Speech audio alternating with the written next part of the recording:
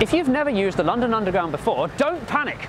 Here to help is London Planner's Guide to the do's and don'ts of the tube in 60 seconds. Do use an Oyster card.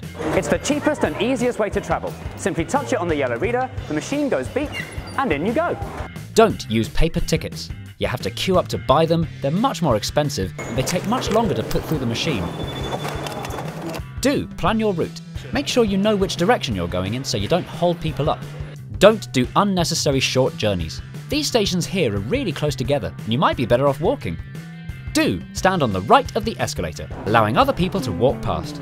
Don't stand on the left of the escalator or you'll hold up the whole station.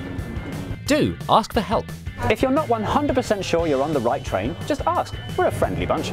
Excuse me, does this train go to Bank? Yes. Don't press the open door button. It doesn't do anything.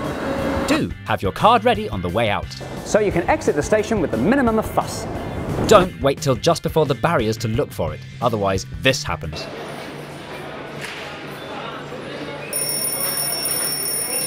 London Planner's got loads of advice about how to make the most of the city. Click here to see more videos.